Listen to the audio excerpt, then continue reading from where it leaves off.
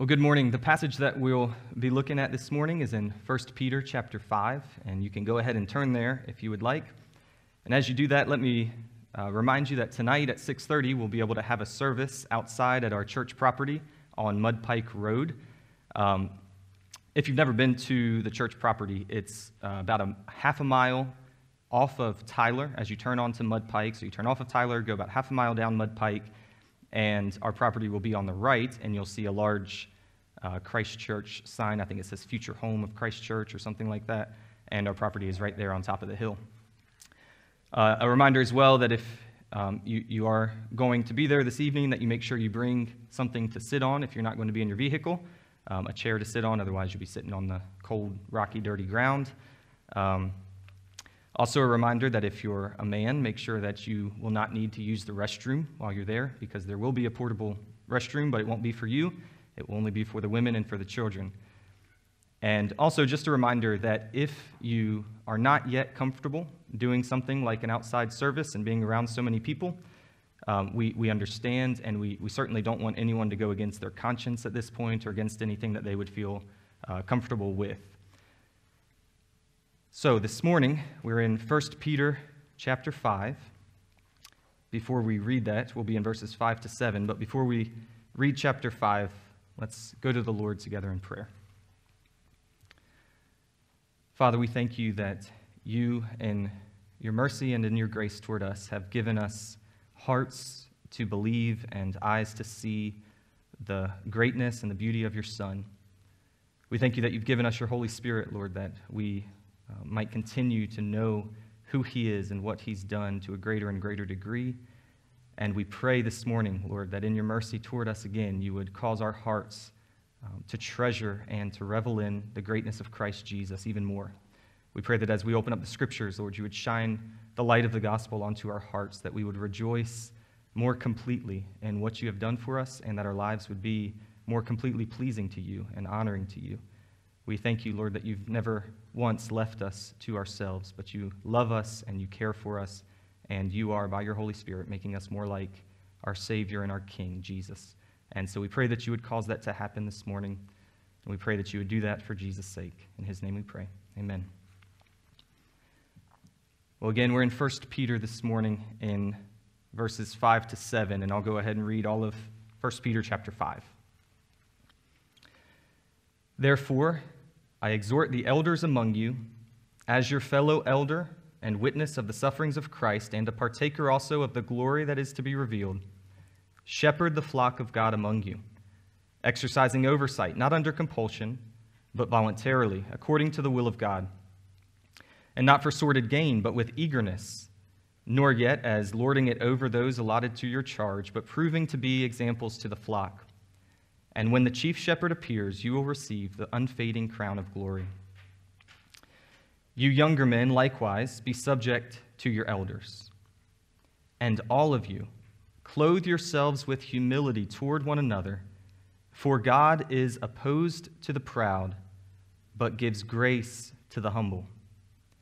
Therefore, humble yourselves under the mighty hand of God, that he may exalt you at the proper time, casting all your anxiety on him, because he cares for you. Be of sober spirit, be on the alert. Your adversary, the devil, prowls around like a roaring lion, seeking someone to devour. But resist him, firm in your faith, knowing that the same experiences of sufferings are being accomplished by your brethren who are in the world. After you have suffered for a little while, the God of all grace, who called you to his eternal glory in Christ, will himself perfect, confirm, strengthen, and establish you. To him be dominion forever and ever. Amen. Through Silvanus, our faithful brother, for so I regard him, I have written to you briefly, exhorting and testifying that this is the true grace of God. Stand firm in it. She who is in Babylon, chosen together with you, sends you greetings, and so does my son Mark. Greet one another with a kiss of love. Peace be to you all who are in Christ. Amen. May the Lord bless the reading and the hearing and the preaching of his word. So this morning, as I mentioned, we're in verses 5 to 7 And I should clarify that we're in the second half of verse 5 through verse 7. And the reason why we're starting in the middle of a verse is because most likely Peter is beginning an entirely new thought when we get to the middle of verse 5. So if you look with me at verse 1 of chapter 5 here in 1 Peter, Peter addresses the elders. He says, I exhort the elders among you. And then in verses 1 through 4, he continues to address the elders, and he instructs them on how to be good and faithful pastors and elders in the church. And then in the first part of verse 5, he says, you younger men. And so now he moves from addressing the elders to the younger men, and he says, you likewise be subject to your elders. But in the second half of verse 5, you notice that after now he's addressed the elders, and now after he's addressed the younger men, he says, all of you, clothe yourselves with humility. And so he's moved, as you can see, from the elders to the young men, and now he broadens his address to the whole congregation, and he says, this is for you all, not just for the elders, not just for the younger men. This is for the whole church. You all need to see the importance of humility. So let me ask you then, as we get ready to look more into this passage, how are you doing and how seriously are you taking your fight against pride?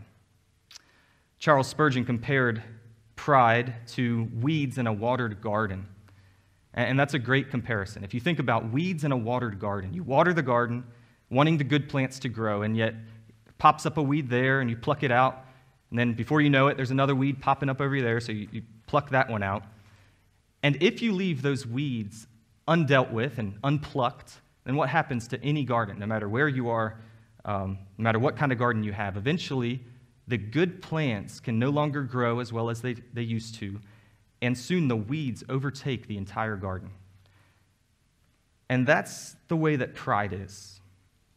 It takes constant awareness of our proneness to pride and a constant vigilance ready to pluck up and pull out the weeds of pride when we see them in our hearts in order to keep pride from finding root in our hearts and growing and spreading and finding a home there. So what kind of gardener are you when it comes to the pride of your heart, the weeds of pride that are so prone to grow in your heart? What kind of gardener are you? Are you allowing the weeds of pride to find a home there, or are you plucking them out when you see them and cultivating a heart of humility, a heart that grows the good fruits of grace? So Peter gives us exhortations to pursue humility, to be good gardeners of our hearts. He gives us the exhortation to humility in verse 5, the second half of verse 5. Clothe yourselves with humility, he says. And then again at the end of verse 5, God gives grace to the humble. And then you see the same thing in verse 6. Therefore, humble yourselves under the mighty hand of God. And so clearly the theme of these verses that we're looking at now is humility. Peter wants us to see the importance of humility. And not only does he want us to see the importance of humility, he also wants us to see the incentive that we have to be humble. And so if you notice, not only does he give the exhortation to be humble, but he also gives us motivation and incentive. He says, be humble. And then as we'll see, he gives 3 reasons. And that'll be the outline for the sermon this morning. 3 reasons why we should be humble. And the first is because God gives grace to the humble. And the second is because God exalts the humble. And then the third is because God cares for the humble. And so we'll follow that outline, verse 5, verse 6, verse 7, this morning as we consider this theme of humility. So first, in verse 5, Peter exhorts us to be humble because God gives grace to the humble. And all of you, clothe yourselves with humility toward one another, for God is opposed to the proud, but gives grace to the humble. And what we'll do in each of these 3 sections is first we'll look at the exhortation that Peter gives, and then we'll look at the incentive that he gives for that exhortation. So verse 5, the exhortation, what he wants us to do is to clothe ourselves in humility toward one another. And there are a couple things that we need to see in order to understand what Peter means by humility. And so humility, it has the idea of lowliness of mind. It literally describes us as having a deep sense of our own littleness, our own smallness, having a small view of ourselves. But it would be wrong to stop there. That's not all that it means to be humble. Humility absolutely involves us having a small view of ourselves, an understanding of our sinfulness, an understanding of our littleness, but it involves a lot more than that as well. Think about it for just a second. If humility was defined only as having a low view of yourself, then this is what it would mean. You think small thoughts about yourself, you think about your own sinfulness and your own unworthiness, but at the end of the day, we're defining humility still just as you thinking about you. Yes, you're thinking about your smallness, but if that's all humility is, you're still just thinking about you. And that's the opposite of what humility is. Humility is not just having small thoughts about ourselves. It's about having less thoughts about ourselves. It's not just about seeing ourselves as lower and lower in our own eyes. We must do that. But it's giving up our obsession with ourselves. That's humility, giving up our obsession with ourselves. And that's the idea that Peter gets at when he says, clothe yourselves in humility toward one another. It's directed away from us and toward others. So the idea is that we have a lowliness of mind with regard to others, specifically here in the church. Obviously, it applies to everyone, whether it's in the church or out of the church. But Peter's address here is specifically to those in the church. And the idea is that you have a lowliness of mind, a low view of yourself with regard to your relationship with other individuals in the church. You put yourself in a position beneath them, putting them in a position of importance above you. That's humility.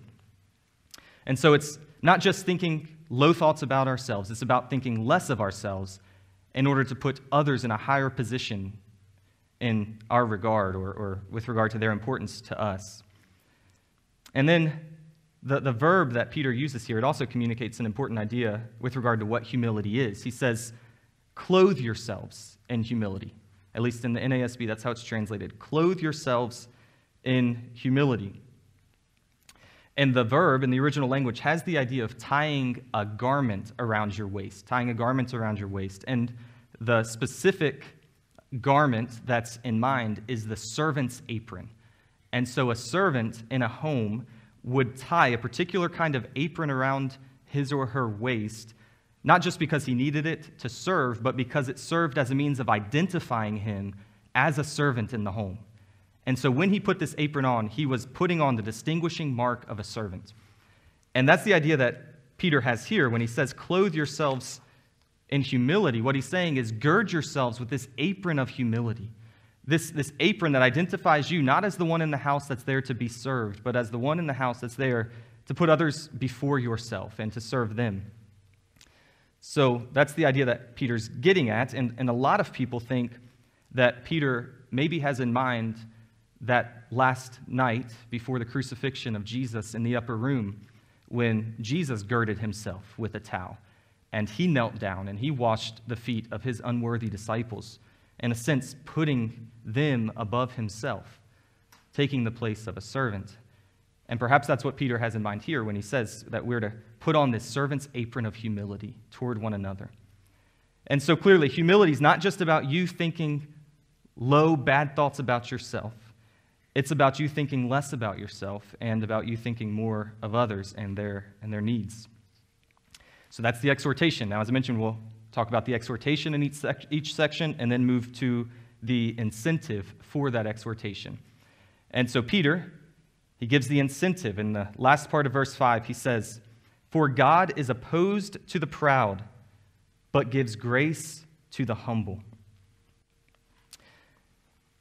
God's opposition, or we could say unreservedly, God's hatred of pride is found all over the Scriptures. A couple of examples. These are a very, very small sample of God's hatred for pride in the Scriptures. Proverbs 16, verse 5, "Everyone who is proud in heart is an abomination to the Lord. Assuredly, he will not be unpunished." That's exhaustive. Everyone who is proud in heart is an abomination to the Lord. Or then we have examples in the Scriptures of men like Herod in the book of Acts. And the people kept crying out before Herod, "The voice of a God and not of a man." And Herod loved it. And immediately an angel of the Lord struck him because he did not give God the glory, and he was eaten by worms and died. And that's a pretty vivid picture of what God thinks about pride. They were saying, the voice of a God and not of a man. And Herod should have said, no, I'm just a man. There's one God. But he didn't. He was lifted up in his own heart in pride. And here's what the Lord thought about that. He struck him. He struck him dead, and he was eaten by worms. God hates pride. It's an abomination to him. And the word that Peter uses here in verse 5, opposed, God is opposed to the proud. That communicates this idea of hatred, of hostility. The idea with the word is one who is dressed or decked out in battle array, someone who is ready to go to war. That's the attitude that God has toward the pride of his creature. He dresses himself in battle array, and he prepares to go fight, to go to war against those who are lifted up with pride. And then on the other hand, God gives grace to the humble. To give grace means that God works in your favor rather than against you. He sets himself up to help you rather than destroy you. And these are two very opposite ideas, obviously. On the one hand, toward those who are lifted up in their pride, God is ready to go to war. And on the other hand, those who are clothed in humility, God positions himself to be their help and their support. And that makes perfect sense. If we think about what pride is, and we think about what humility is, then it makes perfect sense that God would be absolutely opposed to the proud and for and in support of the humble. The proud person sets up his ways against the glory of God, and God cannot be for something that is against his glory. And so God must be against the ways of the proud, absolutely. He cannot be for or in support of someone that sets himself up against the living God. And on the other hand, humility works not for ourselves, but for the glory of God. And so, of course, God is not going to set himself up against the purposes of an individual who's seeking God's glory. He's going to pour out his favor and his support and his help toward the one who is humble. And Peter says, this is the incentive for you to be humble. This is why you ought to clothe yourselves in humility toward one another. You may not be noticed by others. You might not be recognized. You may never have a position of prominence among believers. You may never be seen for the things that you do, but here's the incentive for you to clothe yourself in humility. God sets himself up to pour out favor and support and help on those who are humble. There is so much incentive there, even when we just consider the negative aspect of God standing in opposition. But how much incentive there is in the positive light as well, that God pours out his grace on those who set themselves up humbly before him, not to serve themselves, but to serve others for the sake of Christ. Now, it's important to mention that God will never, in an objective sense, set himself against us as our enemy, ever again, if we are in Christ. God will never again reestablish the enmity that existed between us and him that was removed by the death of Christ. God will never become your enemy in that sense. But his attitude toward pride is still one of detestation. Even if it's in the life of a believer, God hates pride. And because he loves us and he hates the pride that is in us, he will do what we need him to do in order to purge us of the pride that's in our hearts. And so if we walk in obstinate pride, if we see pride in our hearts and yet refuse to deal with it and clothe ourselves with humility, then we can rightly anticipate that God will, in that sense, set himself up against us and against our pride through a process of discipline in order to cleanse us of it, to cleanse us of the pride. And he'll do it because he loves you. He will withhold his grace, and he will allow you to stumble. He will expose your weakness, and he will demonstrate to you and possibly to others the foolishness of your pride. And he'll do it because he loves you, and he wants you to live for his goals and his purposes for you and for his glory, and not for your own selfish, prideful interests. And so, yes, if we set ourselves up in pride against the glory of God, and we are his children, and because he loves us, he will drag us through a process of discipline. And so there's incentive not to do that, but to humble yourself, or to clothe yourself with humility toward others so that God will pour out his grace and help and not his discipline and opposition. So then we are to be humble because God gives grace to the humble. That's the first point. Then the second point, be humble because God exalts the humble. Be humble because God exalts the humble in verse 6.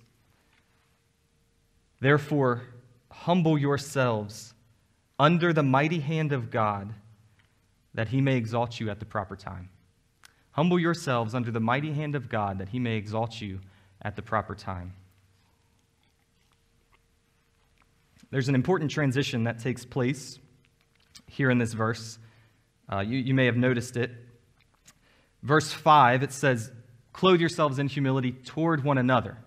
So there's I guess it's a preposition there, toward. The direction of your humility is toward one another. But in verse 6, it's no longer toward one another, but under the mighty hand of God. And so the direction of humility has shifted from horizontal to vertical. It has to do not so much with our attitude toward one another, but with our attitude before God. And that's what's important to see, is that is where all true humility begins. Humility never begins by us comparing ourselves to one another. Humility never begins on the horizontal level in its truest sense. Humility begins by us coming to a greater knowledge of the greatness of God, and as we come to a greater knowledge of the greatness of God, also seeing who we are compared to him. And nobody could ever be truly humble in a biblical sense toward others until they have been humbled, or until they humble themselves beneath the greatness of our God. All true humility begins with you seeing who you are, sinful and small and hopeless outside of Christ, before a holy and an eternal and a mighty God. And so Peter says, humble yourselves under the mighty hand of God. So ask yourself, do you have a humble heart before God? A little bit of context is helpful and important at this point in the sermon with regard to what Peter is dealing with in the rest of this letter of 1 Peter. This letter could really be said to have, or it could be said with good reason, that the main theme of this letter is suffering. Let me give you some examples. 1 Peter chapter 1. If you want to turn back just a page or two with me. 1 Peter chapter 1, verse 5. No, that's not right. I think it's verse 6. In this you greatly rejoice, even though now for a little while, if necessary, you have been distressed by various trials.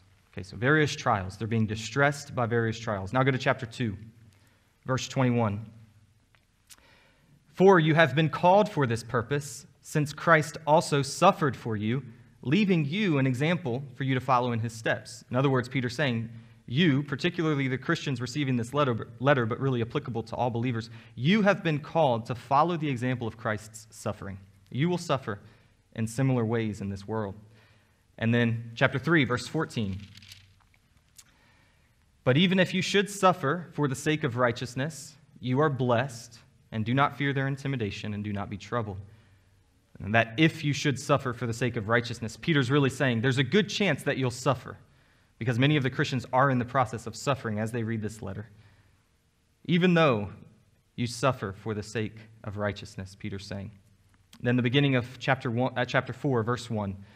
Therefore, since Christ has suffered in the flesh, arm yourselves also with this same purpose, because he who has suffered in the flesh has ceased from sin.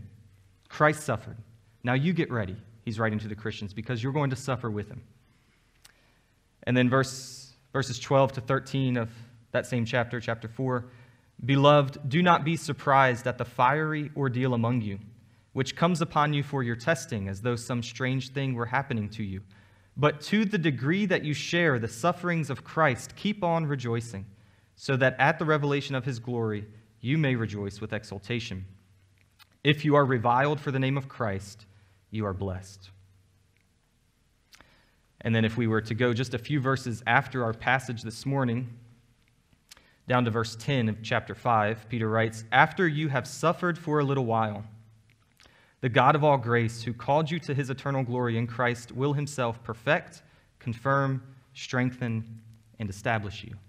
And so you see then that chapter 1, chapter 2, chapter 3, chapter 4, chapter 5 of 1 Peter, they all reference suffering. All throughout this letter, from beginning to end, Peter is writing to a church or to multiple churches who are in the context of affliction. A fiery ordeal is how he words it in chapter 4. And when we get to chapter 5 and we read in verse 6, "Therefore humble yourselves under the mighty hand of God," the mighty hand of God, when Peter says that, he probably has in mind, in fact, it's very likely that he has in mind, their present suffering circumstances, their present trials. If we look at the way that the mighty hand of God is used in Scripture, it's a very Old Testament term. The mighty hand of God was used a lot in the Old Testament, and it references primarily God's, well, first his sovereignty over history, but particularly his sovereignty over the history of his people. And if you read the Old Testament, you see there's this ebb and flow of deliverance and prosperity, and then suffering and even chastisement, and then being lifted up again, and then being cast down again. And the way that the Scriptures speak of the mighty hand of God is that it's his hand that's both lifting them up and then subjecting them again to an experience of affliction and trial. And so when Peter here talks about the mighty hand of God, he probably has in mind the suffering that the Christians are experiencing that he's already referenced up to this point in the letter. So what that means is that the distress that he talked about in chapter 1, the suffering that he talks about in other chapters, the fiery ordeal that he talks about in chapter 4, the reviling that he talks about in chapter 4, the harm that he talks about in chapter 3, all of those things, Peter's saying, all of those things are the result of God's mighty hand at work in the life of these Christians.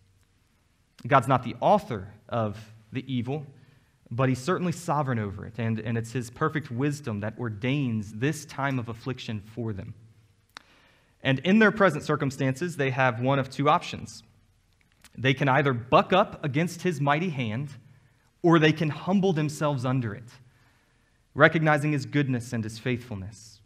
So in other words, they can either grumble against him and get angry with him and doubt him, question his wisdom, act like they know better than him, and ultimately grow tired and disobey him. Or they can humble themselves beneath his mighty hand. They can quietly trust him and rest in his goodness and trust in his wisdom and recognize that this mighty hand that has brought about their current circumstances is the mighty hand of a good and faithful God. And even if he brings momentary afflictions, he always works for the good of his people. And that's where Peter goes with regard to the incentive. That's the exhortation, humble yourselves, but then he gives the incentive because God exalts those who humble themselves. Let me just mention that humbling ourselves under the mighty hand of God is made very difficult by our often distrusting hearts. Because we are prone to think that we know what we need in our lives at any point in time, it makes it difficult. It's sin, but it makes it difficult for us to bow down before the mighty hand of God and trust him. So when we're living in chronic pain, or when you're single and you long to be married, or when you're childless and you long for children, or when you're sick and you're not getting any better, or when you've been hurt by family members, or when you've lost your job, it is easy for us to think that that's the wrong thing to happen. That shouldn't be. And yet, what Peter is exhorting us to do here is to humble ourselves and recognize that we don't know what we need. And God does, and we can trust him, and we can quietly rest in his goodness. And we can do it because we know that all who humble themselves before him, yes, who experience severe and serious affliction, all will also be exalted at the proper time. the one who willingly humbles himself beneath the mighty hand of God now will also be raised up by that same mighty hand. And that's the pattern of thought we see all throughout the Scriptures. We see it in Jesus' life. He humbled himself by becoming obedient to the point of death, even death on the cross. And for this reason, because he humbled himself, God also exalted him and bestowed on him the name that's above every name. And then Jesus, in his own teaching, he says the same thing. Everyone who humbles himself will be exalted. Everyone who exalts himself will be humbled. Or we see it in the examples of Old Testament figures, people, historically, like Hannah.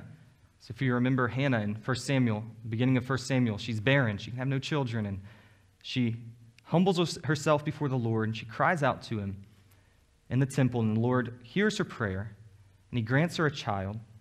And then listen to what Hannah says in response. She says, "The Lord makes poor," in other words, he humbles, "and he makes rich. He brings low, and he exalts. He raises the poor from the dust. He lifts the needy from the ash heap to make them sit with nobles and inherit a seat of honor." That's the idea that Peter has in mind here when he says, yes, humble yourself now under the mighty hand of God. Trust him in your affliction. Be humbled. But know that that same hand that humbles you, it will also raise you up like it raised Jesus up, like it raised Hannah up. It will raise you up as well. And yet, there's a very important phrase there at the end of the verse, at the proper time. He will exalt you at the proper time. And the bad news is we don't get to determine when that proper time is. We don't get to say, I think now is a good time for this affliction to stop, for this trial to come to an end. But the good news is that the one who does determine when your affliction comes to an end, when you being brought low comes to an end, and your trial ceases, the one who does determine that is perfect in his wisdom. And he never, ever makes a mistake. He cannot have any flaw in his sovereign orchestration of your life. It's impossible. He is good, and only goodness flows from him. And so, humbling yourself under the mighty hand of God in your affliction looks like trusting him. Trusting that in his timing, not yours, but in his timing, he'll also exalt you. He'll bring you out. He will raise you up. And it's possible that Peter has in mind here for the Christians that he's writing to a point in this life when their afflictions will come to an end, that God will exalt them out of their trial and possibly lift them up above those who are reviling them. And it's possible that that might be the case for us, that maybe in this life, in a sense, God will raise us up out of our affliction, and our trial will come to an end, maybe next month, maybe in a year, maybe in a few years. But in the ultimate sense, what Peter is saying is that at the proper time, referring to when Christ returns, all of the people of God will be gathered together with him and exalted together with him in glory.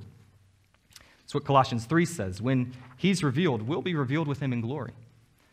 And so there's no guarantee at all. There's no guarantee that life will get easier now. There's no guarantee that this life, this side of the return of Christ, will get easier for you. I'm not saying that we can't trust or even believe or hope with confidence that God will bring our trial to the end. I think we can. God is not out to make our life miserable. That's not his goal. But there's no guarantee that that will happen. The only guarantee we have is that when Christ returns, at that point, we will also be lifted up with him. We will be raised up together with the Son of God. We will live with him in the new heavens and in the new earth, where there is no affliction, where there is no being brought low in the sense of trials and sufferings and revilings, where there's only joy. We will be raised out of suffering and into a life of eternal joy together with Christ. And so Peter's saying, humble yourselves now. Trust God in your circumstances now, and look forward to that day when in his mercy he lifts you up together with his Son. Live in light of the coming of Christ, the day when you will be exalted with him, out of your suffering and out of your trial. So humble yourself, be humble, because God gives grace to the humble and because God exalts the humble. And then lastly, humble yourself because God cares for the humble. So verse 7, casting all your anxiety on him because he cares for you. Once again, we'll look at the exhortation, and then we'll look at the incentive for the exhortation. The exhortation is casting all of your anxiety on him. Cast your anxiety on the Lord. Anxiety here, it paints a picture of someone who's pulled in all different directions by worries and fears of potential harm or potential danger. And that describes a worrisome person, I think, pretty well. Someone who's constantly pulled in different directions because of the next thing they have to be afraid of, worried about. And their hearts, because they're constantly being pulled in all these different directions by worry, their hearts are never quiet. They're never still. They're never resting. They're always being dragged here or there. And Peter says that we're to take the anxieties that drag us around, drag us here and there, pull us in different directions. We're to take all of those anxieties and we're to cast them on the Lord. Lo and Nita, they have a lexicon, a Greek lexicon, they describe this word to cast this way. They say it's to put responsibility on or to make responsible for. We are to make the Lord responsible for all of our worries. The only other place that this verb to cast is used is in Luke chapter 19, the Gospel of Luke chapter 19 and verse 35. And it's leading up to Jesus' triumphal entry. And the disciples, they go and they find him a colt, and they take off their jackets, and they throw their jackets on the colt before Jesus mounts. And that's the same word. To throw their jackets on the colt is to cast here in 1 Peter 5. They take the jackets off of themselves, and they lay it on the colt. And that's a great picture of what it is for us to cast our anxieties off of ourselves and onto the Lord. We take them out of our own control, out of our own responsibility, and we lay them on the one that we're called to trust. And if you noticed, my outline doesn't exactly match the verse. So if you look at verse 7, there's no mention of humility there, but in my outline, this third section is called Be Humble, because God cares for the humble. But if you look through verse 7 with me, there's no mention of humility. But there's a reason that I've worded my outline that way. It's not just to have repetition. There's a reason for it. And if you have any translation, I think, other than the NIV, verses 6 and 7 are one sentence. The NIV breaks it at the end of verse 6 and starts a new sentence at verse 7, but it's really just one sentence. And so the exhortation is verse 6, humble yourselves. And then Peter is continuing that same thought of humbling ourselves when he says, casting all your anxiety on him. And so another way that we could think about it would be, humble yourselves by casting all of your anxieties on him. Or humble yourselves as you cast your anxieties on him. It's all one act. It's all one movement of our hearts. Humility is moving, or one expression of humility is moving toward the Lord and casting our anxieties on him. And there's a reason I'm making such a big deal of that. It's because we have to see, in order to understand what Peter's saying, we have to see the connection between humility and casting our anxieties on the Lord, between the humble person and the person who casts their anxieties on the Lord. What Peter's saying is that if we are humble and if we are living in humility, we will be casting our anxieties on the Lord. The humble person is the person who realizes, I'm too weak and too small and too incapable of bearing my own anxieties. I can't do anything with them. I can't solve my problems. And the only person I can go to who has the power to bring about my good and his glory is God. And so I'm going away from myself and to the one who cares for me, and I'm casting my anxieties on him. That's humility. And the opposite is also true. The failure to cast your anxieties on the Lord is pride. It's an expression. It's actually a blatant evidence of pride in your heart. It's you thinking in some way or another that you can handle your problems on your own, your anxieties on your own. It's you thinking that you can go somewhere other than the Lord to find a solution to your needs. And that's just pride. Even though we give a lot of different reasons why we don't cast our anxieties on the Lord, like our problems are too trivial or too mundane, or I shouldn't even be struggling with this to begin with, or any other number of reasons. Really, at the end of the day, the reason you don't cast your anxieties on the Lord is because you are prideful. The pride of your heart makes you think, for whatever reason, that you don't need to throw them on God. So the person who is humble is the person who takes his anxieties off of himself, casts them on the Lord, And Peter says the incentive for doing that is because God cares for you. He cares for you. Why should you cast all of your anxieties on the Lord? Because he cares for you.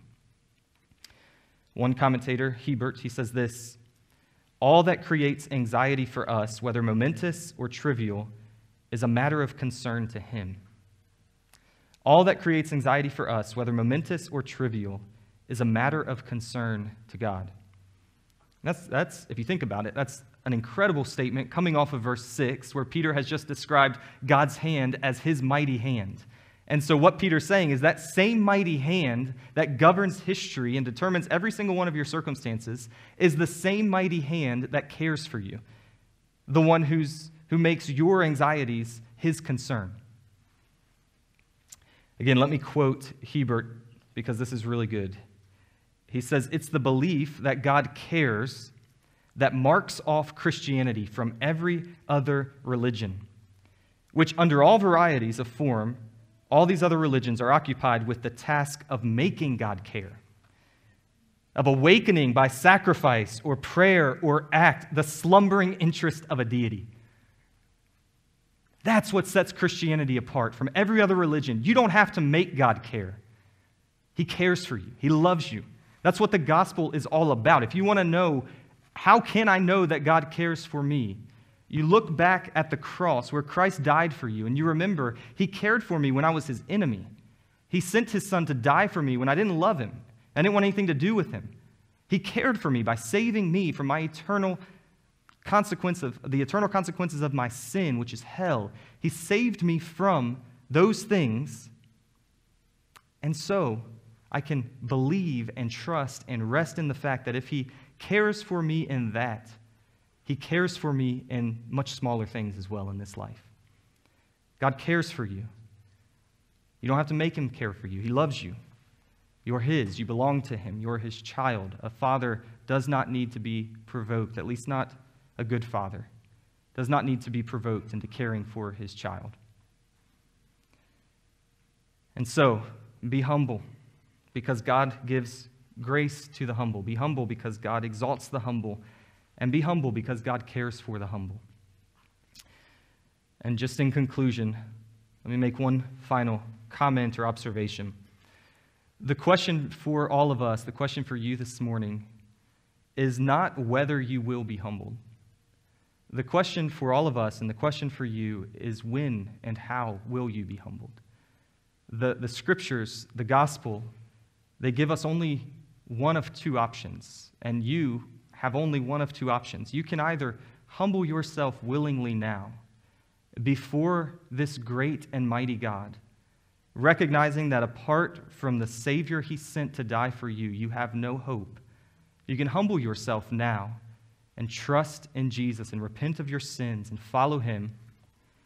Or, in your pride, you can put Christ off, leave him to the side, refuse to bow your knee and worship before him, and you will be humbled in the day of judgment. Those are the only two options that Scripture gives you. Either humble yourself now before Christ, or be humbled by Christ in judgment. And so, have you ever humbled yourself before this Christ? Have you ever brought yourself low before this great God? I'm not asking if you struggle at times to put pride to death. Every Christian does to some degree. I'm not asking if there are still evidences here and there of remaining pride in your heart. I'm asking, have you ever turned away, and are you turning away now, from your own self-righteousness, once and for all, to trust in Christ? Have you given up on self-reliance because you've realized there's no good in you to rely upon? And have you come humbly before this God, recognizing that Christ alone deserves your praise and your life and your obedience? That's what I'm asking. Have you humbled yourself before this God? Take Peter's exhortation seriously. God stands in battle array against those who are filled with pride, and he gives grace to the humble. Humble yourself beneath God's mighty hand, that he might exalt you at the proper time. And humble yourself now with all of your cares, all of your anxieties, taking them and casting them on the God who cares for you and sent his Son to die for you. Let's pray. God, we are thankful that even though we are often prone to pride, and even though we lived lives of pride, we're thankful that you sent Christ to die for us, to save us from that pride, and to make us more like him in his humility, and to bring us before him bowed down in worship. And Father, we pray that you'd give us grace that we might humble ourselves more fully before your Son, before your greatness, that we would be more filled with the hope, God, of the grace that you give to the humble, of the exaltation that awaits the humble, of the care that you provide for the humble. Fill us, Lord, with the confidence and the hope that belongs to us because of Christ. And I pray, Lord, for those who listen to this sermon and are yet without Christ and have not yet humbled themselves before him, Lord, would you bring real conviction upon their hearts that they might see the greatness of your Son and his worth and their need to bow before him. And we pray these things in Jesus' name. Amen.